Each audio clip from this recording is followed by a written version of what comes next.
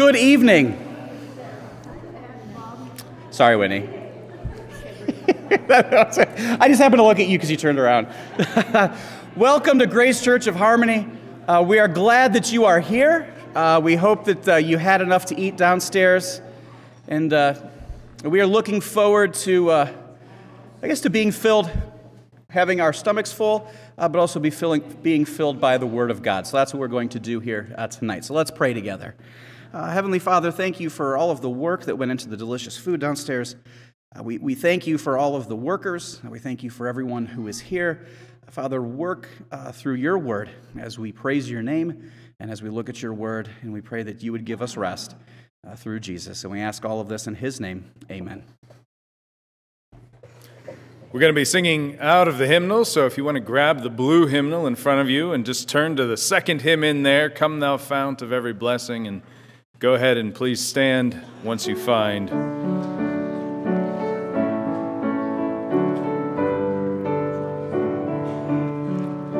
Come thou fount of every blessing, tune my heart to sing thy grace. Streams of mercy never ceasing, call for songs of loudest praise. Teach me some melodious sonnet, sung by flaming tongues above.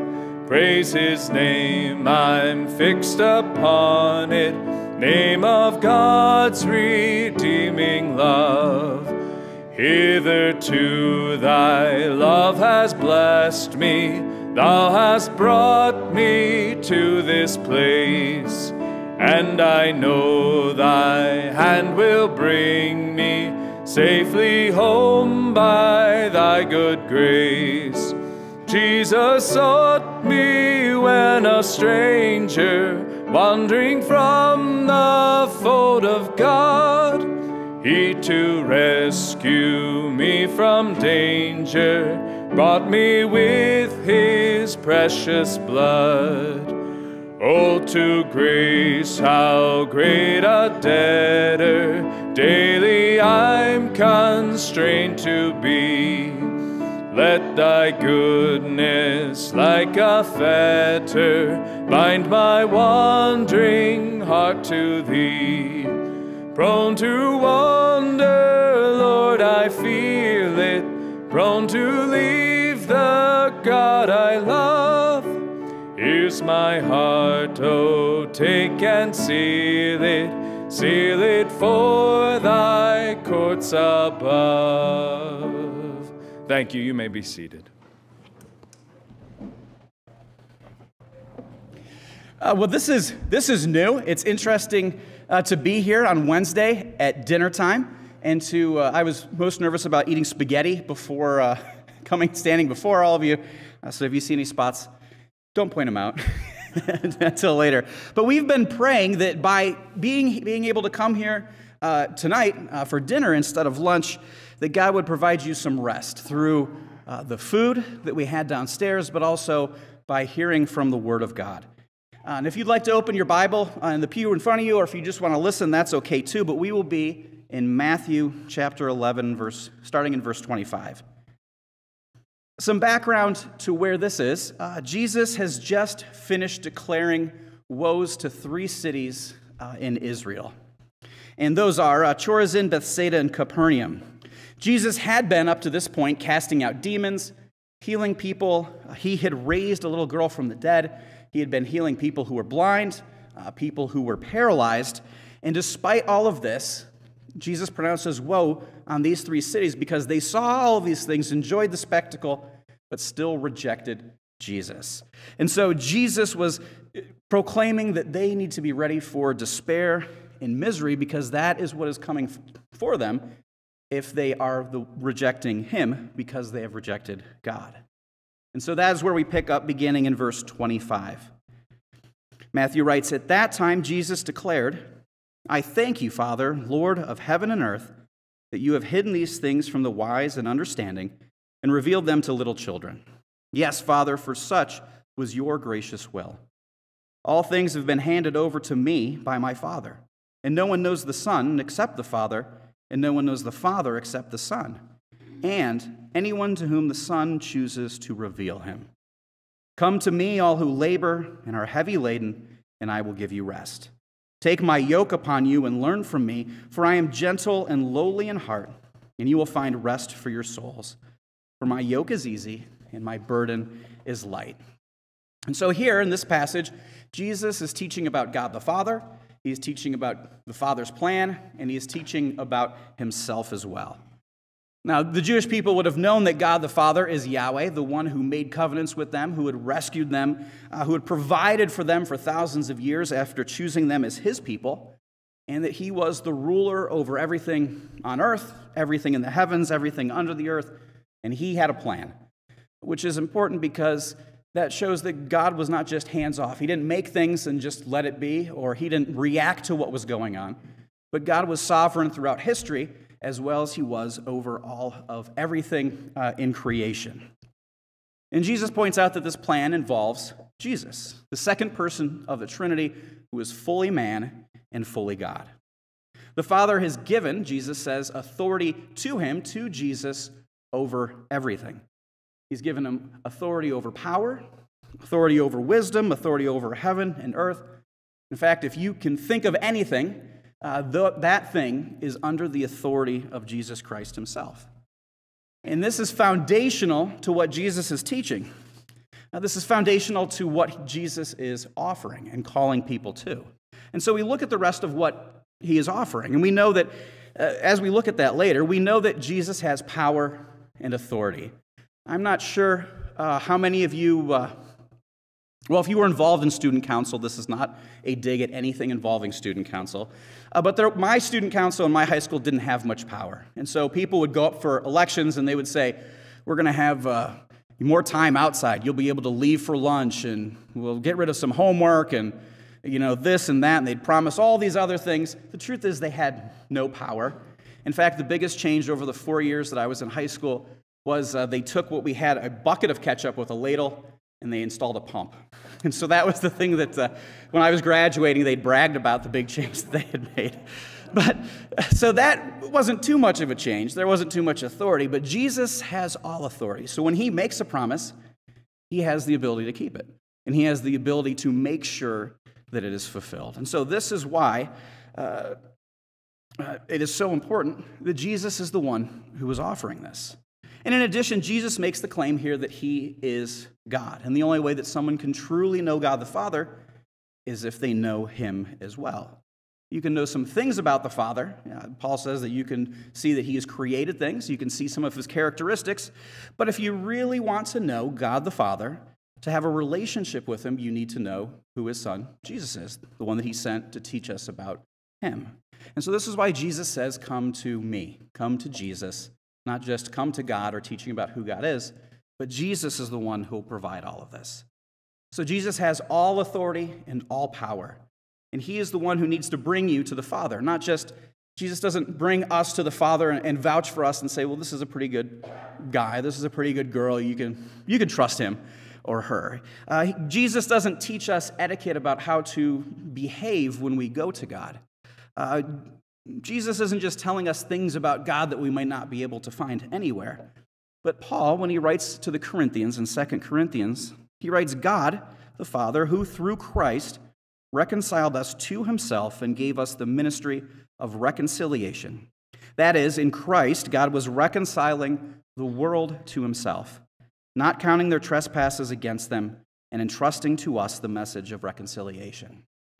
And so Jesus isn't just bringing us along or vouching for us, but the work that he does and what he offers is reconciliation with God, with the Creator, forgiveness of our sins, and giving us the righteousness of Jesus that Jesus has through being God and also through the obedience that he demonstrated when he was on earth. And so we look at who Jesus is calling in this passage. It's not the wise, it's not the understanding, but he says it is those who are like children. He doesn't call those who are self-sufficient, those who believe they have it figured out, those who have the answer, who deem themselves wise. But instead, Jesus calls those who are dependent, those who love to be taught by God and know that they are reliant on him. And so this is the difference, if you remember, between the Pharisee who lifted his eyes to heaven and said, "Oh Lord, I'm glad I'm not like them," talking about the tax collector. And instead, Jesus is calling to the tax collector who lifted his eyes to heaven and said, "Oh Lord, have mercy on me, a sinner." And so Jesus is calling those who labor and those who are heavy laden. Those who labor, who have been tired and who have exhausted themselves through toiling, through working and striving to accomplish whatever work that they have, through trying to accomplish whatever life has thrown at them, and overburdened and heavy laden with demands. The demands that we feel from knowing that we aren't perfect, from knowing that we have certain things that we have to do that we are unable to do, responsibilities. We have relationships that we have that weigh upon us. We have all of these demands that we feel inside of us and that other people place upon us.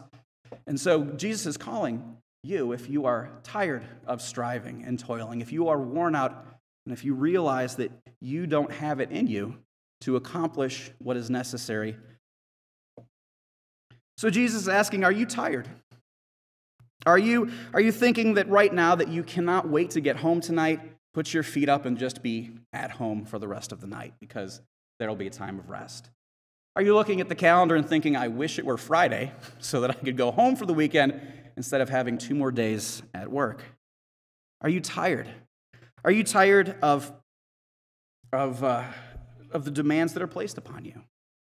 Are you tired of feeling expectations? You know that we feel expectations when anytime there's a holiday.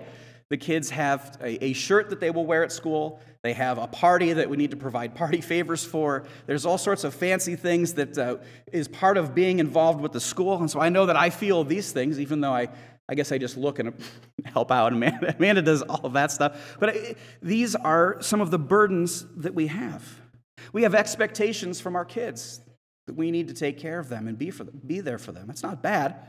But it is an expectation that we are there to take care of them. We have expectations placed on us from our parents because we love them. We want to take care of them. We have expectations placed on us from work, from school, from friends, and this all adds to a sense of guilt. A guilt that we are not able to do what it is that we want to do. The guilt of knowing that we've made mistakes. The guilt of knowing that there are things that we wish we could take back and not do, and that there are things that we wish we would have done, but only we didn't. I think sometimes when I think of Awana, I think of our kids not wanting to memorize Bible verses. Or when they can't come home after Awana and they're crying because they didn't get their Bible verse checked off. And part of the reason was because there were a lot of things going on, and maybe as a family we didn't get around to practicing Bible verses. Or maybe that's an illness. Maybe there's a physical illness that you have. Or maybe there's a physical illness that someone you love is struggling through. All of these are weighty. All of these are exhausting and tiring. And the Bible says that all of these things are symptoms of our big problem, which is sin. The fact that we live in a sinful world and the fact that we sin. The Bible says the world is broken, that we are broken. We can't fix it even if we had 48 hours in a day because it's not a matter of time. It's a matter of the fact that we are unable to do that because we have been separated from our Creator, the one who designed us, who knows us, who designed us so that we could have a relationship with Him and behold His glory, and He could bless us, and we could enjoy the life that He has with nothing else getting in the way. But Adam and Eve sinned. They chose their own way instead of choosing God's way because they thought they knew better. And it's something that we continue to do. And so we try so desperately to fill the brokenness that we have, but we can't. So Jesus calls us, those who labor, those who are heavy laden, those who feel like children without anywhere to go that can take care of anything. And Jesus says, are you exhausted and crushed? Are you powerless? Do you realize there's always one more thing for you to do? One more thing to get to? One more thing that you wish you hadn't done? One more person? Then come to me.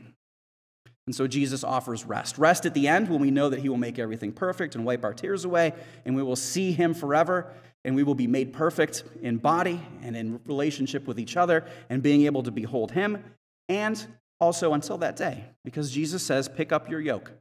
The rest that He gives us is not a rest completely from work, because He didn't say a hammock or pillow, but He said, come take my yoke. As you are working, I will take care of you. I will take away the burden of your sins, your guilt, your shame, and your frustration. I will remind you that I am always here with you.